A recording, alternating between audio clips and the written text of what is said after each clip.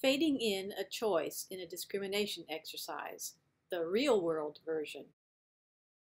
In the shell game, the goal is for the dog to tap the lid with the food under it with her paw in a group of multiple lids. Correct answers get the food. To ease into the multiple choice discrimination, you start out with just the correct choice available, in this case, one lid with food under it.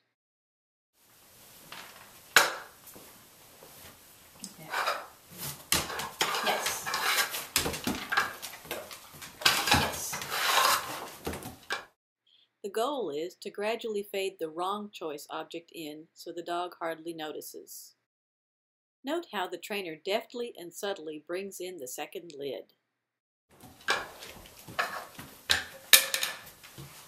Yes. Good girl.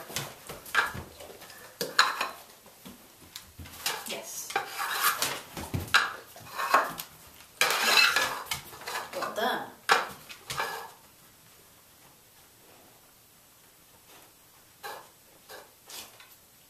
Yes. Yes. Because I was not particularly skillful, Clara made an error early on. But watch what happened.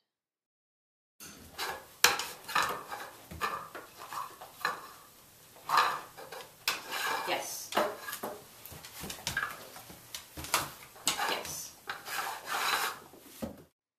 That was the first time she learned that some lids didn't pay off. She may have figured out why. She chose right from then on. Yes. Yes. Yes. Yes.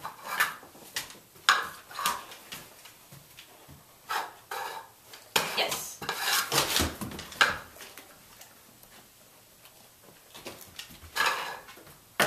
Yes, good girl. Yes. My hypothesis is that Clara understands the game better because she made that error than she would have otherwise.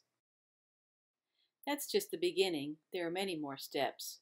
She hasn't really been tested since I didn't reverse the positions yet. Outtakes. Is this a pretty good game? Is this a pretty good game?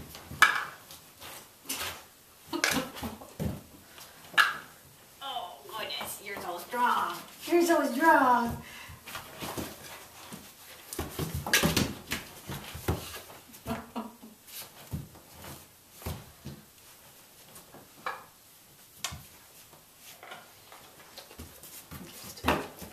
Getting ready here. I know.